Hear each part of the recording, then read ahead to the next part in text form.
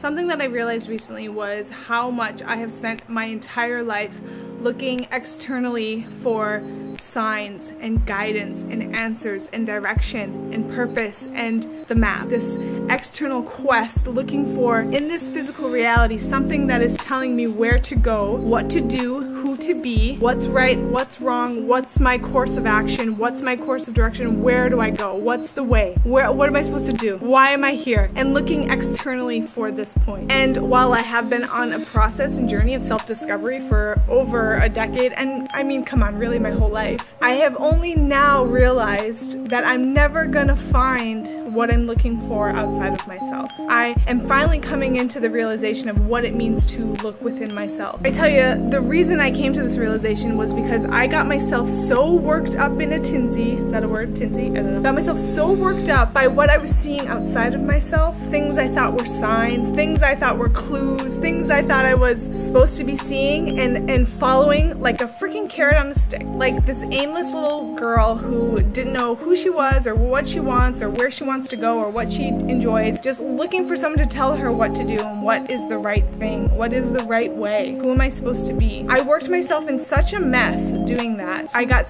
so caught up in my mind about what was going on that it's just like I realized how much I was missing in terms of how my mind filters reality. I don't see clearly when I see through my mind, when I'm trying to interpret reality, when I'm looking for things externally as a point of self-direction or self-knowing myself or giving myself direction or purpose. I don't see clearly when I look externally for my answer. I have to look within. So I basically felt like I possessed myself with my own mind, my thoughts just running rampant. On a rampage I could not control. I felt like I was going crazy until finally I stopped and realized I'm looking for myself outside of myself when I'm right here. I'm standing right here. This is who I'm looking for. I am looking for me. I am looking to know about myself. All the answers of the universe don't exist outside of me. They exist inside of me because what do we learn? We learn that the universe is a reflection of who we are. The space in the cosmos is the space in our body. The amount of space between your cells of your body is the same as the space that we